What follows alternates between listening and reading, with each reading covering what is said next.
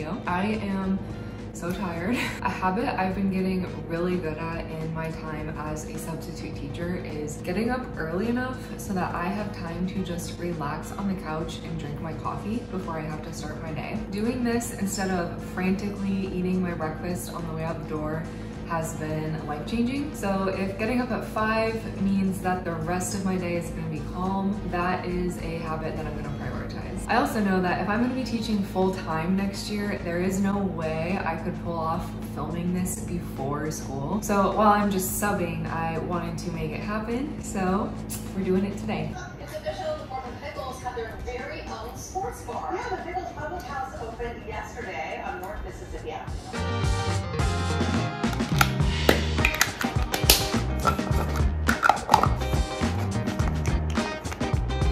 If you hear noises in the background, that's because Andy has his 3D printer running. He bought one. He's been using it quite a lot, like every day. So I have the door shut, so hopefully it's not too loud. I have to get ready. It is actually crazy, the difference. What's up?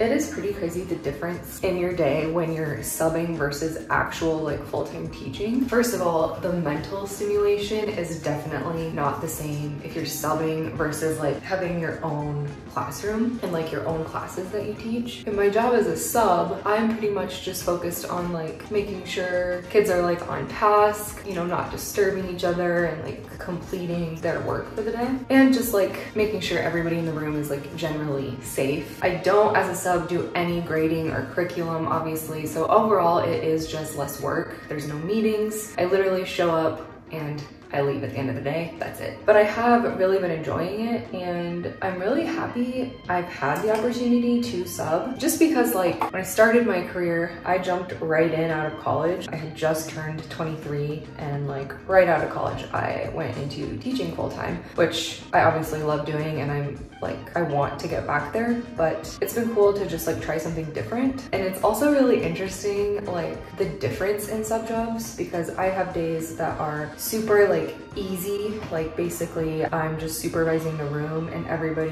you know, there's no behavior issues, everybody's on task. There's even been days where like I've brought like a book because I need something to do, but then there's been other days where I'm on my feet all day. The kids are really taking advantage of the fact that they have a sub and that their normal teacher is gone. So it's like really interesting how some days are like harder and some are easier, or like not harder or easier, just like so different kinds of work, you know. Something that I have really missed though about full-time teaching is that like when you're a full-time teacher with your own classes, you obviously really get to know your students because you see them every single day for a semester or two.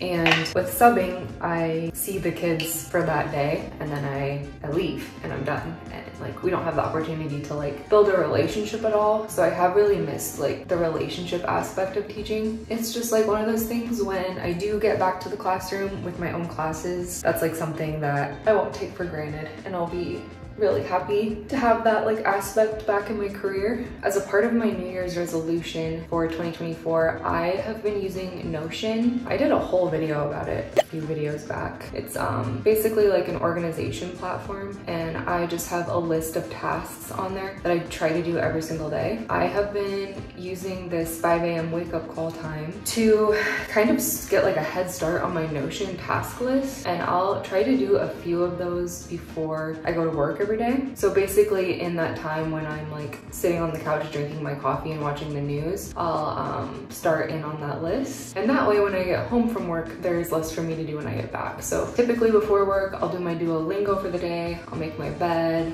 I'll take my vitamins, I'll get a jump start on drinking my water for the day. And I haven't done any of those things yet, so once I'm done getting ready here, I'll probably take care of some of those. If you're new to my YouTube channel and you weren't around when I was making van videos, I was actually a teacher for 5 years. I guess I should have said that like at the start of this. But I was a teacher for 5 years and then me and my husband left the area for 2 years. And we traveled around in our van and visited all 50 states. So for the past 2 years, I have not been working. Andy didn't work the first like 9 months in the van, and then he got a remote job. And then he just transitioned out of that like a couple months ago. So he had to actually resign from his job and then basically get rehired to be able to go back to it. I was super fortunate. I was able to take like what most people would call like a sabbatical. I took 2 years of leave. I'm technically like still employed for the same school district that I've worked my entire career for. I didn't have to resign, but like I obviously don't have my position anymore. So I never like lost or gave up my employment technically, but I don't currently have like an actual job other than like picking up sub jobs. And it's not necessarily guaranteed that I will have a job next school year, which is very nerve-wracking. So I don't currently know what next school year is gonna look like for me.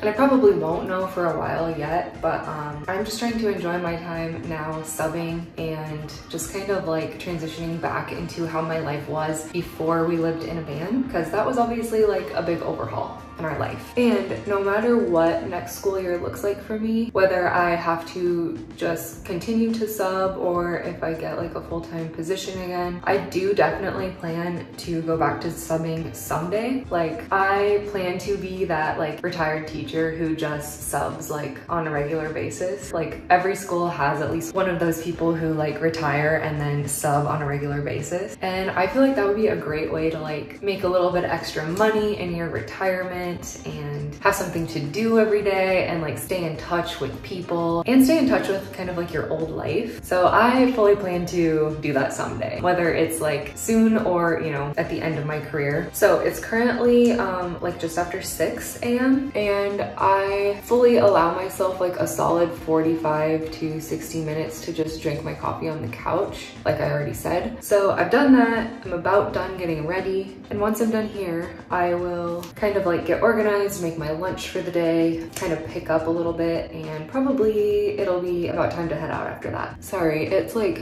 I'm like all over the place here. I feel like kind of rushed for time. I'm not really, but like, I just feel like I can't dilly-dally with getting ready here. So, oh, we went to Dancing with the Stars the other night. So the pros, if you know anything about Dancing with the Stars, it's a show for like, there's like these professional dancers and then they work one-on-one with a celebrity, and it's a TV show. Every week like a different star gets eliminated and it's like a whole thing. It's been around for a while, so you probably know what it is. But in the off season, the pros do like a tour and they came to our town. So we went and saw them.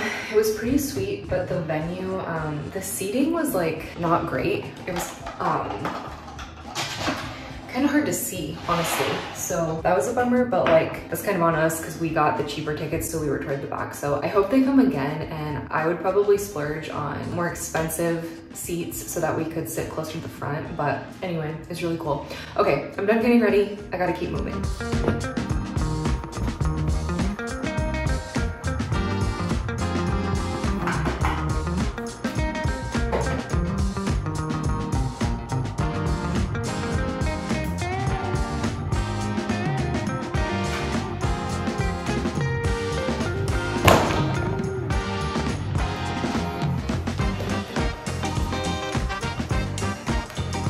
I actually only have like 4 outfits that are work appropriate right now. Everything I own clothes wise is like workout clothes or like lounge wear, sweats, like that kind of stuff. Cause I got rid of all of my clothes when we moved into the van. Most of it was getting like tight or it was way out of style anyway. Actually, the bulk of my closet before was stuff from mostly like college. So I'm kind of using this time as an opportunity to do like a closet reset. But since I've been prioritizing buying like furniture and all of this stuff for our new apartment, I haven't been able to actually like go clothes shopping yet. So basically I've worn like the same outfit every day that I have subbed. This has been like my go-to fit most days. So I currently have like 15 minutes till I need to head out. And since I just have like a little chunk of time left, I'm gonna pick up a little bit. So that way when I get home this afternoon, there's like less stuff for me to take care of.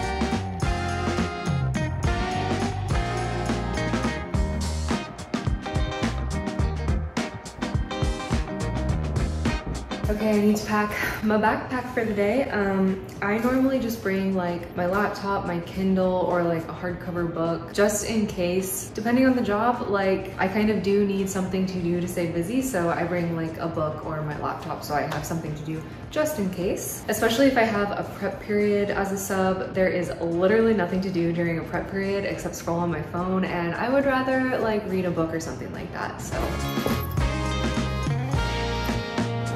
Got my headphones too, just in case.